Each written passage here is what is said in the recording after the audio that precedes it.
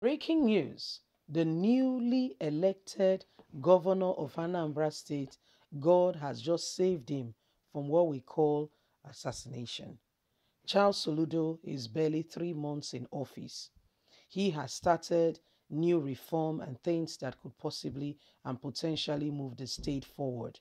Apparently, this does not seem to go down well with a lot of persons. Charles Soludo, on his day of inauguration, we all saw what happened. How the wife of the outgoing governor of the state, it's a sin in no small way. I mean, she really caused a big sin, you know. Guess what? Just a few hours ago, God saved him from assassination. And I wonder why this is happening. This governor, like we've heard him say, has good intention for the state. Why would somebody want to go after him in such a way and manner to cause him harm? Okay, in whatever way the person or these people, whatever they mean, why would they want to do that? Please don't forget to give us a thumbs up, like us, share, subscribe. Let's see what really happened to the the newest governor as at today in Nigeria.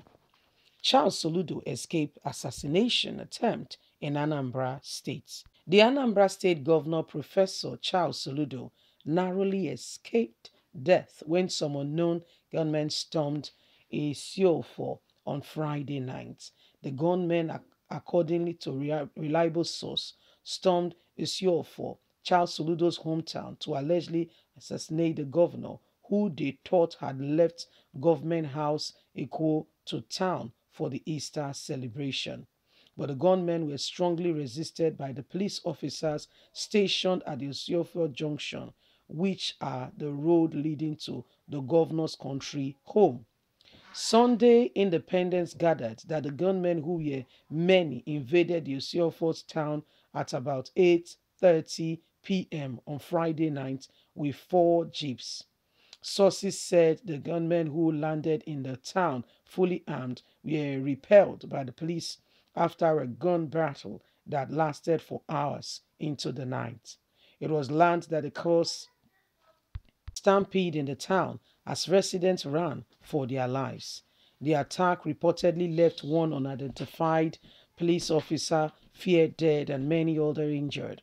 Reacting, the People Democratic Party (PDP) youth leader for Anambra South Zone, Honorable Ike Chukwu, who condemned the attack on Saturday, called on the state government to deploy more security men to Isiofo to protect the lives and property of the residents in that area, and which has become a target for the gunmen to carry out their evil attack. They came at about 8:30 p.m. on Friday night and started shooting from the junction. One police officer was feared dead, but the police was able to overcome them. I urge the Anambra State Governor, the government, to provide more security men at Isiofo. You can see that the whole town has run away due to the attack. The people did not go to marketplace today because of the fear and that they could be attacked. And the town has become quiet as people could hardly move from one place to the other because of what has happened recently in the town.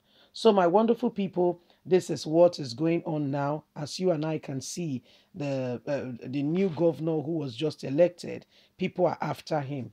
They are after the new governor who has just been elected. Thanks be to God, he was safe.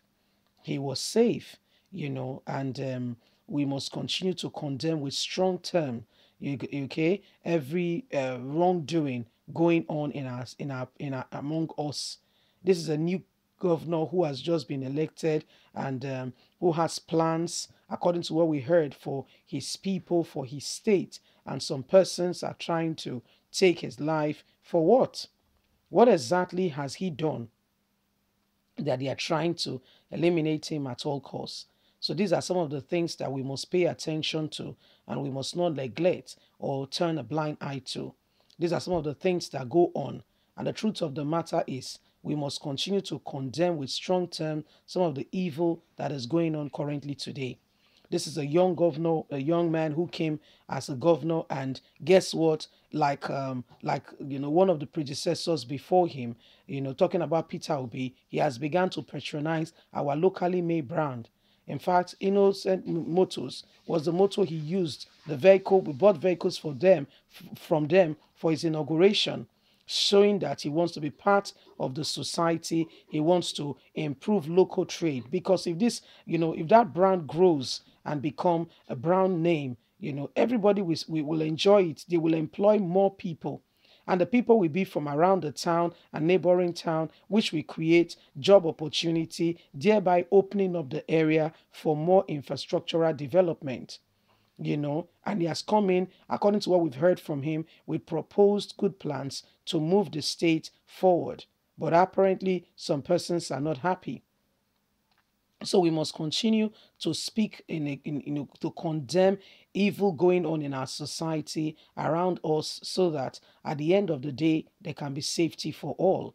We can't begin to fight those who are proposing good and want well and wish well for us as a people. We must continue to embrace, truth, honesty, and justice. Those who are committing the crime and making the place unsafe and unbearable for us, nobody's going after them. It's those who have a heart to bring about change are the ones they go after. But why? Why? This new development of unknown gunmen, we don't know who they are. Like the name implies, unknown. They continue to commit and carry out havoc and atrocities. Such things must not be encouraged in any way, and we must speak against it with strong term, and allow for truth, peace, and justice to reign, so that there can be development and progress. Look at what is happening in the north. There can't be progress in such an environment or atmosphere where there is no truth, where there is no justice, where there is no honesty, where people cannot, sit down and have a life because of insecurity. So this is what happened to the governor, and God saved him. Let's continue to pray that those who mean well and are doing well in the society are not the ones who, they should be going after. Okay. Please, let's continue to, condemn with strong statement the wrong things happening in our society. Leave us a comment. We'd love to hear from you. Please don't forget to like us, share, subscribe. Remember, you have a voice.